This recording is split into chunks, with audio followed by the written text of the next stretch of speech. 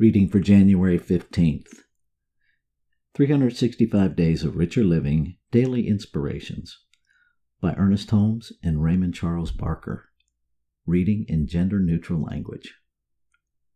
There is a subtle power within me, the essence of spirit. For lo, the one that formeth the mountains, and createth the wind, and declareth unto us what is its thought, that maketh the morning darkness, and treadeth upon the high places of the earth. The Lord, the God of hosts, is its name. Amos chapter 4, verse 13.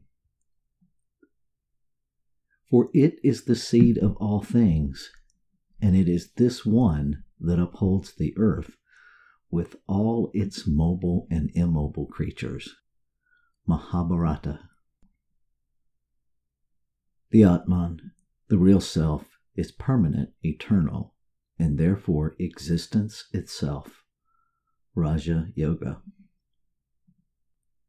The great prophet Amos tells us that the God of hosts is the name of the power that forms the mountains, creates the winds, and declares its presence in the sanctuary of our own thought.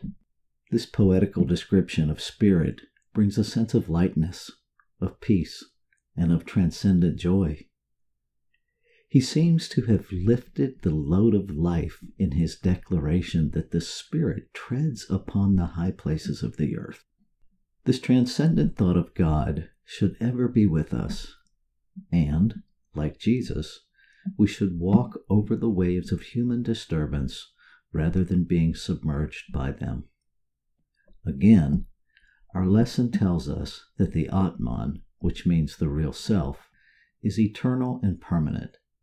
And here the text swings into the profound observation that spirit exists within itself. This has a definite meaning in demonstration.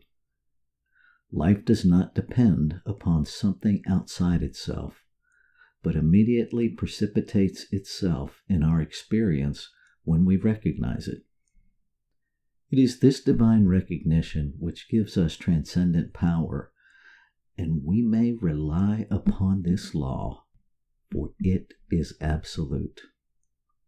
Look unto me, and be ye saved, all the ends of the earth. There is a subtle power within me, the essence of spirit. I am sustained. I am guided. I am kept in the way of peace, prosperity, and joy. Every atom of my being is vibrant with life, alive with deathless self-existence. There is something within me today which sings a celestial song, which exalts. This song finds its echo in everything I do, causing the deaf to hear, the blind to see, and awakens the paralysis of fear into life and action.